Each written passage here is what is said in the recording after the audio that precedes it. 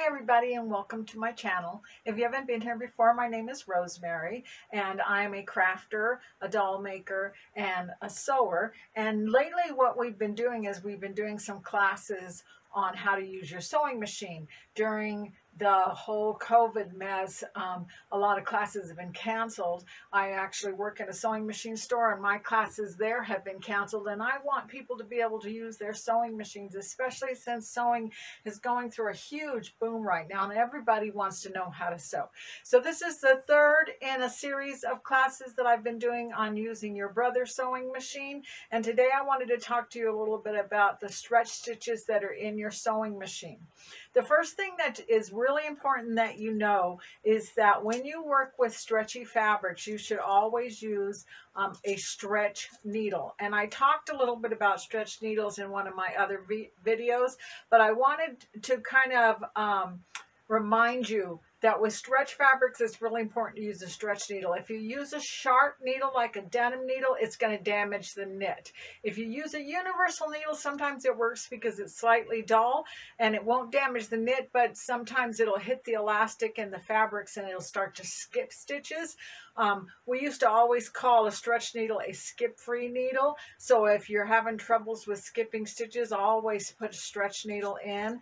But it is important, and I'll be honest with you, I did a little research to actually figure out why a stretch needle works better on stretch fabrics, and most videos say to switch to a switch needle, but they don't to switch to a stretch needle, but they don't explain why. So I guess over the years that I have been teaching sewing, I've basically just told people that a stretch needle will always work best. Ballpoint needles are dull, and what they do is they come down and they find the hole in the fabric rather than piercing the fabric. They push through. They were really popular during the stretch and sew days when our moms were taking classes on how to sew on double knits, and they worked pretty good. But our fabrics have changed a lot over the years. They're a lot stretchier. There's stretch velvets, there's stretch knits, there's stretch suedes, there's even stretch denims that actually have elastic in the fabric, and a stretch needle is going to work a whole lot better. So on my table here, I've got a couple of different kinds of stretch fabrics. This is a t-shirt knit. It stretches in both directions. So a stretch needle is going to work a whole lot better on this. We're actually going to make a little t-shirt dress out of this. This is like a stretch velour, and it's very soft, but it's also very, very stretchy. It only stretches one direction. So this way stretches and this way doesn't. Whenever you use something that has a stretch in one direction, make sure the stretch goes around the body and that the part that doesn't stretch goes down, so it doesn't start to grow as you're wearing it and get longer and longer. And then also it'll go up over your head as you go to pull it around. So this fabric is called Polar Fleece or Blizzard Fleece. And it doesn't really look like a knit when you look at it, but it's very, very stretchy, and it is a knit. And it does sew better when you use a stretch needle with it. You see it a whole lot in the fabric stores for making blankets, but you can make jackets out of it. You can even make pajamas out of it. They have some with really cute prints on it. I usually buy mine in browns because I make these dolls with it. It stuffs very nicely and makes a nice soft cuddly doll, and I can embroider on the face. I am going to do a video in the future on how to make these dolls because we make these for charity, and I want a lot of my ladies to know how to make the dolls if they want to do it at home. So keep an eye out for that video because it should be a lot of fun on how to make a doll. Sorry, this one doesn't have any hair. She will eventually have hair and be all finished up and ready to give away to children in crisis. So the other fabric I wanted to show you is called ribbing or rib knit. And it's getting harder and harder to find in fabric stores. You'll see this one is a tube. That's kind of one of the ways you know that it's ribbing is it's sold in a tube like this. This one does not have deep grooves in it. this white one does. It has very prominent grooves in it, which is why it's called rib knit, because of the ribs that are in it. And it's what you see on the top of t-shirt necklines, on the bottom of cuffs of some jackets, or the bottom of pajama pants. And we're going to do a project today that's going to show you how to use ribbing so that you can make your own t-shirts if you want to, or other projects, which I'll go into detail a little bit more as we get to the sewing machine. So let's just do that. Let's go to the sewing machine and let's start sewing. So I know I just said that we're going to go to the sewing machine, but I forgot to do something.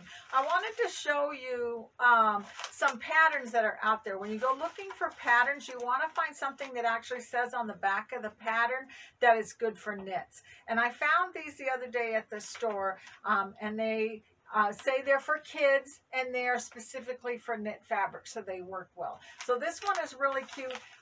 This one is actually a pajama pattern, but it is made for a stretch knit, so it should work pretty good for just making a basic little t-shirt, or you could make pajamas with it if you want to. So those are both really good patterns. If you want to really take on making stretch knit t-shirts, go look for these patterns, and that'll get you started. One of the good things is that it says they're easy, and they are very easy to use. But before we even start trying to make a t-shirt, I wanted to show you a really easy project.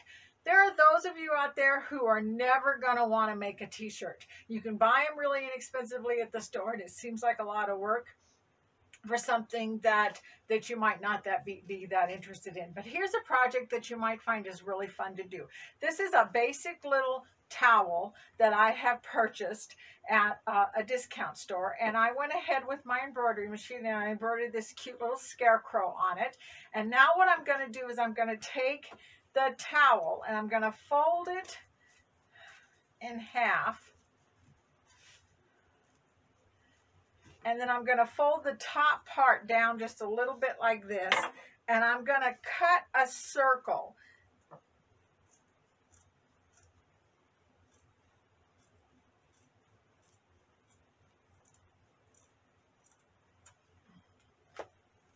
So that made a circle. That's what I want to do.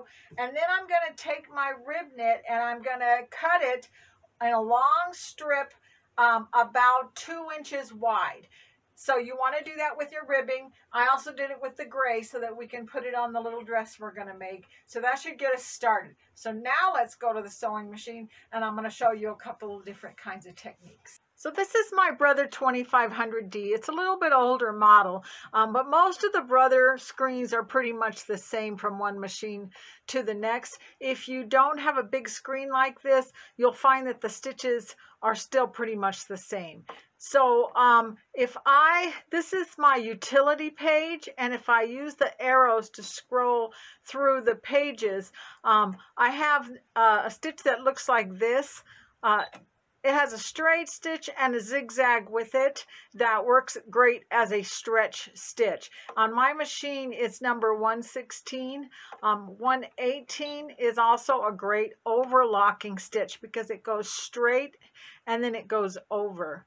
And then 119 pretty much does the same thing, except for the little dash that's on here is saying that the needle's going to stop in the middle. It's not going to make a long stitch. It's going to make a couple of short stitches, which makes it so it finishes off the edge really nicely. So if you have any of those stitches, those really work good for this first project that we're going to do. So before we sew this, what I'm going to do is I'm going to take that piece of ribbing that I cut, and I'm going to measure a size that's slightly smaller than the circle, or wrap it around the baby's head and figure out exactly how big we want this ribbing to be. And I sewed it right down the side here, and then what I'm going to do is I'm going to fold that seam inside,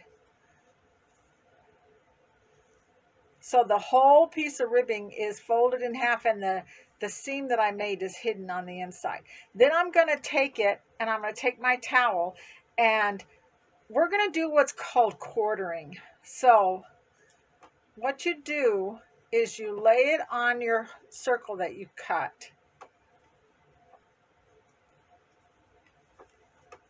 All 3 layers. the towel and the two folded edges, and you pin it. And then you pull it across to the other side of the circle, and you pin it again. So that makes sure that it's measured perfectly across. And then we're going to pull it this way, and that's why it's called quartering, because we're going to do all four corners first so that we don't have more stretch on one side than we do on the other.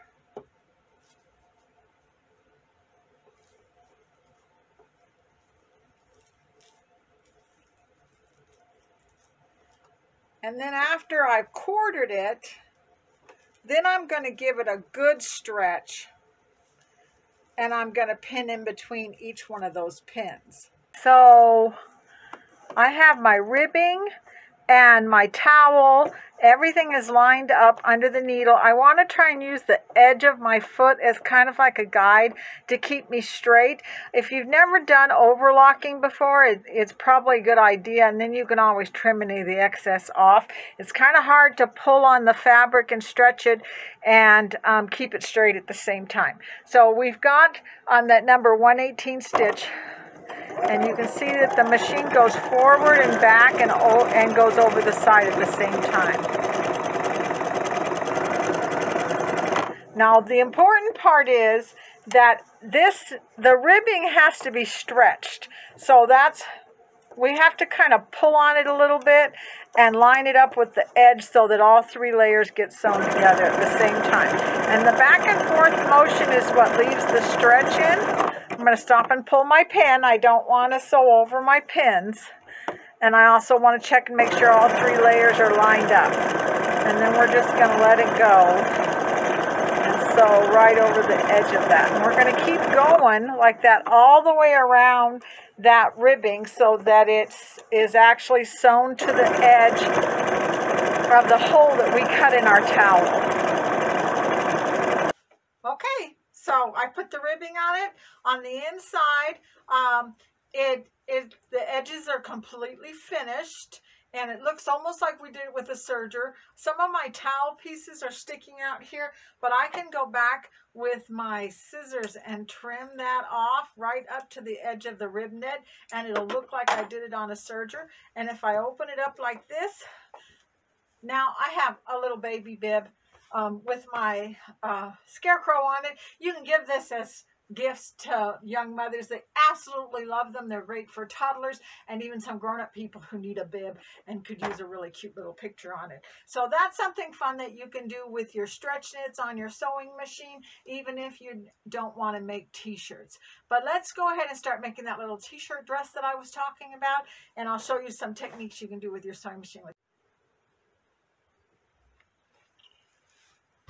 Before I start to put this little dress together, I wanted to do a quick video on how to embroider on knits. If you don't have an embroidery machine, you can fast forward through this and not watch it.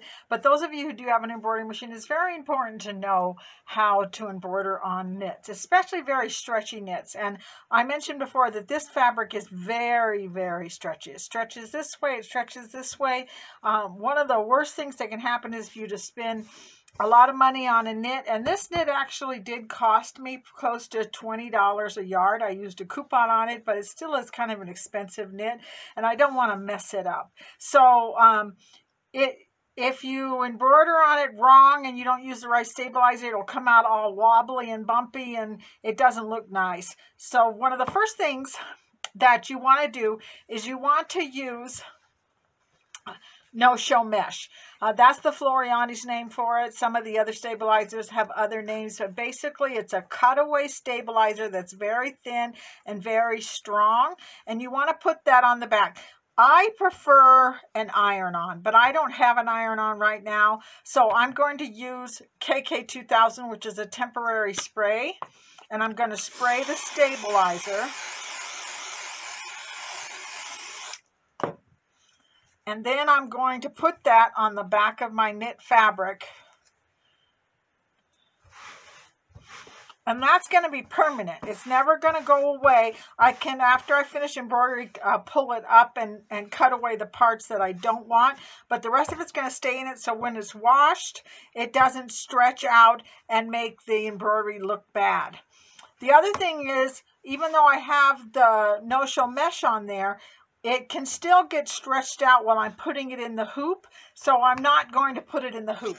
And I showed you this a little bit the last time when I was showing you how to do cork, but you can use the stabilizer that is wash away on the back, and then it has a paper on the top. And we're going to put just the paper in the hoop. We're going to score the paper and peel that up. And it's sticky on the back. And they do make one that's a tearaway that's sticky. Embellish has one that I like a whole lot. That's a basically a wash away, tear away on the back. They call it wash away stabilizer, but it's not complete. It doesn't dissolve completely, but it dissolves enough that most of it tears away, but the rest of it stays underneath my stitching. So I like that one a whole lot too, but it's also a peel off that's very sticky on the bottom.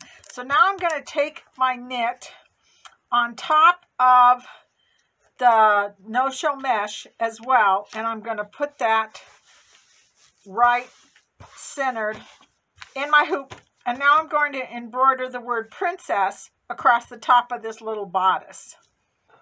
Okay, so before we start to put this little dress together, I want to go in here and show you the stitches that that we're going to work with. So the first thing that we're going to do is go to the second page here. This is the stitch that we used before when we were making the little towel bib. This one works pretty good for putting your stitches together as well. But one of the things I've noticed that because this fabric is so stretchy, what it did when I worked with it the first time is it came out just a little bit wobbly, and it didn't lay as flat as I'd like it to. So we want to make sure that this comes out right. So the thing that you want to do to correct that problem is go into the settings of your sewing machine. And according to where it is in your machine, it may be different. Look in your manual. In mine, I'm going to go up here into this setting here, and I've got a button here that says pressure foot pressure, and the default is 3. I'm going to bring it down to 1. So the pressure foot pressure, so basically the presser foot pressure means how hard the foot comes down on the feed dogs. I'm going to go ahead and move the camera just a little tiny bit here. This foot is going to come down on these feed dogs and grip the feed dogs and pull the fabric through. But if I don't want it to pull on it too hard so that my fabric actually stretches as I'm sewing, then I can lower my pressure foot pressure. Some of the Brother machines actually have it up here in the back. Some of it have it in the settings, and this one is on here. So just look in your manual and find out where it is. But lower your pressure foot pressure. That will help a little bit if your fabric is really stretchy. So another thing is, after I got this cut out and embroidered on, I started to think about, number one, how thin the fabric was, and number two, the fact that I don't want this embroidery to be up against the baby's skin. So I cut 2 pieces of the front bodice and 2 pieces of the back bodice. The pattern itself tells you to cut the back bodice so that it's open and you put a zipper in it. I don't want to put a zipper in this, and this fabric is so stretchy, I don't need to. I can actually pull it over the top of the baby's head if I put ribbing around the neckline so that there's stretch all around it. So that's what I'm going to do. You can kind of play around sometimes with a pattern and figure out what works best for you. So now what I'm going to do is I'm going to sew the shoulder seams. Here's my back piece. Here's my front piece. Put right sides together, and as I said, I have that stitch chosen, and I've lowered my pressure foot pressure. I have my machine threaded with white thread, And so I'm just going to start sewing. And I'm going to let the fabric feed. I'm not going to force it or pull it. Just kind of let the fabric do the job and sew over the top, the edge, just like that. And then we'll use the scissors to cut it. And I'm going to do all 4 shoulder seams in that way, and then I'll come back. I moved the camera because I wanted you to be able to see a little bit better what I was doing. I've taken the 2 bodice pieces that I made with the shoulder seams sewed, and I put them right sides together. And I was going to put ribbing on the top of this neckline, but I just decided it didn't look good. I'd rather have a nice smooth neckline, and because I've got an inside and an outside, that'll work really nice. So what I'm going to do is I'm just going to stitch around the neckline and then turn it inside out. But in order to do that so that I get a good stitch, I don't want to do a straight stitch, because that could possibly make it so it doesn't lay flat. I'm going to do a zigzag, but I'm going to make my zigzag really narrow, probably about a 1.5, not very wide at all, and stay as close to the edge as I possibly can so I don't use up too much of my neckline here.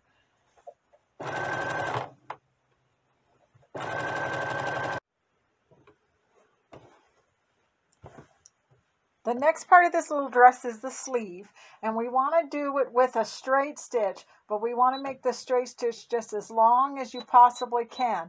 So lengthen out your stitch to a 5.0, and then stitch across the top.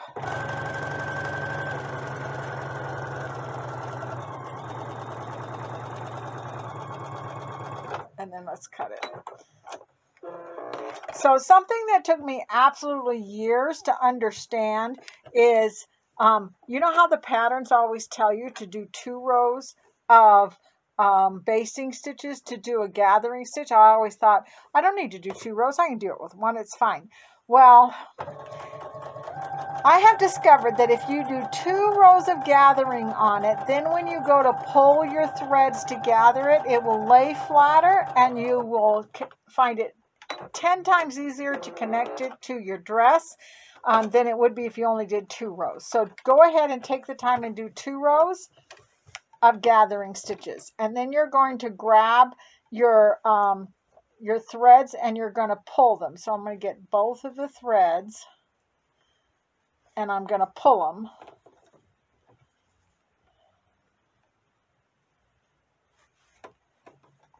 So that I'm pulling it like this, and I'm gonna, you probably can't see it because my hand's probably in the way, but I've gathered it up, and now I'm gonna pin it to my sleeve opening.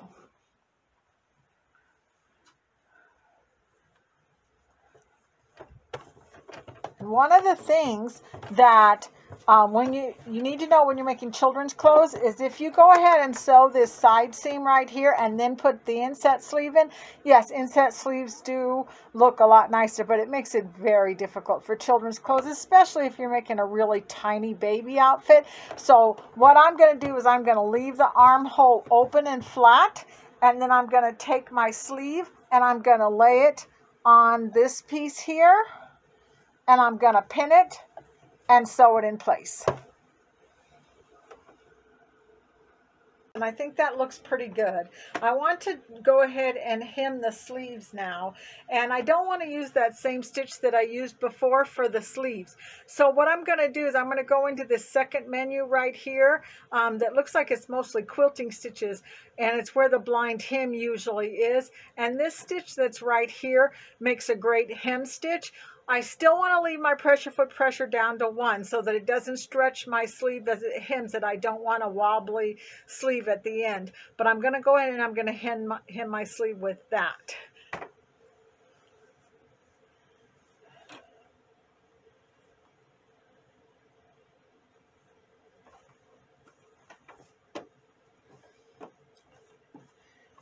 The sleeve is still flat. I have not sewed the side seams yet. The disadvantage to that is you can see where it comes together, but it also makes it a lot easier for me to do the hem on a small little sleeve like this. So that's the way I've decided I'm going to do this. I'm just going to fold it up one time. This pattern is made in such a way that there's a turn right here. So I know basically where to turn that up at. And I don't need to finish the raw edge because this is a knit. But I am going to put the foot right so that that edge of that fabric rides right down the middle of the foot, so that when it starts to do this stitch, it actually zigzags across the edge and finishes it and covers the raw edge. And I really like the way this finishes the edge and still leaves the stretch in the sleeve.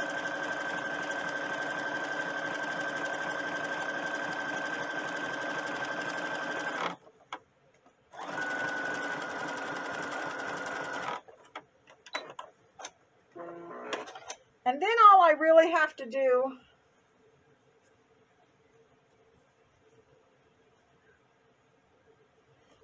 is fold my two ends of my sleeve together, and then the side seams, and pin those together.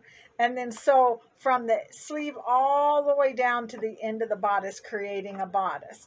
I'm going to switch it back over to that other stitch that we used before.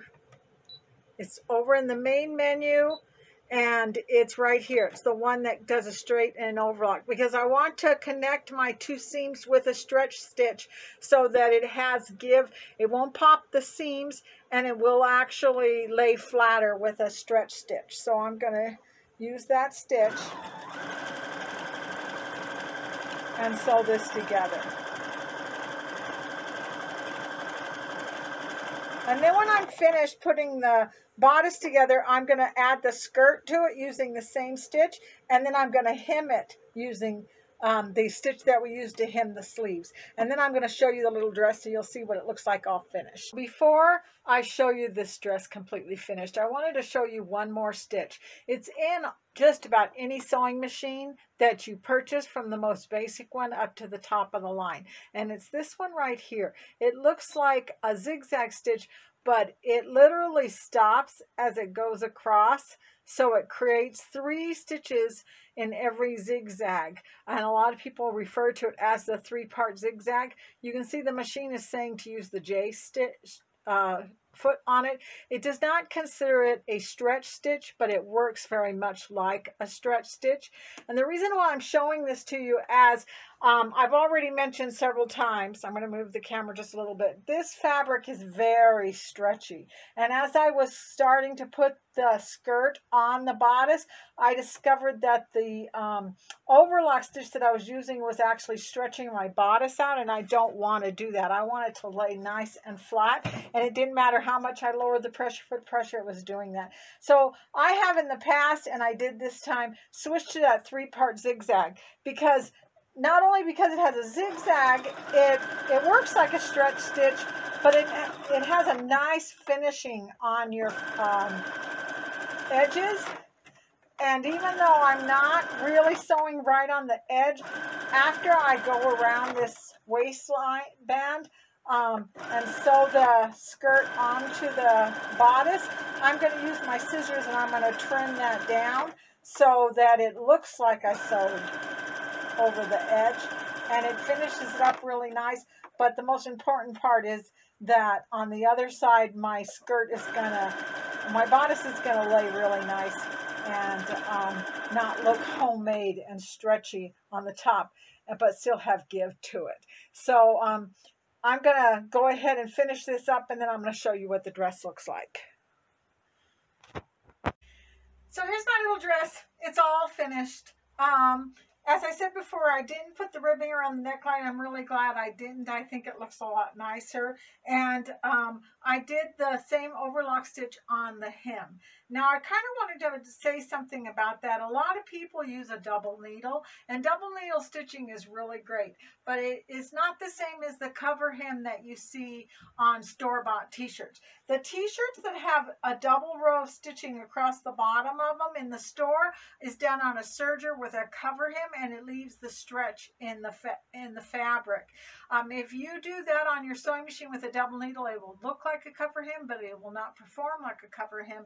You will not have any stretch. In fact, this sweater that I'm wearing right now has no stretch in it at all, so I suspect that it was not done with a true cover hem machine. So if you are working with something like this, which is very, very stretchy fabric, I would really recommend using one of the stretch stitches in your machine, and that's what I used. I used the one that I showed you on the end of the sleeves to hem the skirt, and the skirt has stretch to it, and it lays a lot flatter, and it looks really nice. So the other project that we made was the little baby bib, and I hope you enjoyed doing that, learning how to put ribbing onto the edge of something. As I said before, you don't have to make a t-shirt. You can, and you can use the exact same technique to put ribbing on a t-shirt, but this is a really fun project to be able to do.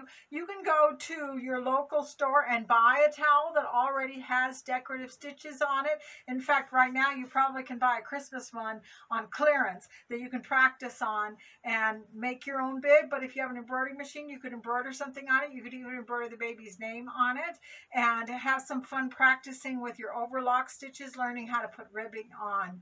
But I hope you learned something about stretch knits, using a stretch needle and the overlock stitches that are built into your sewing machine. If you had a good time, I hope that you like and comment. And if you have any comments or you'd like to see something special that's done on the sewing machine, please put it in the comments and let me know, and I'll see if I can't do it for you.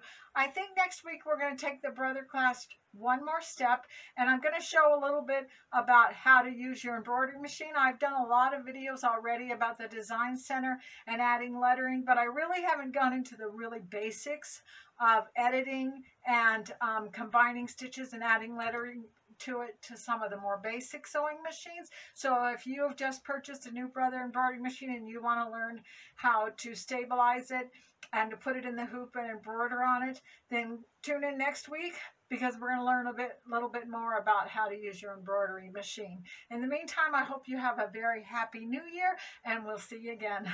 Bye-bye.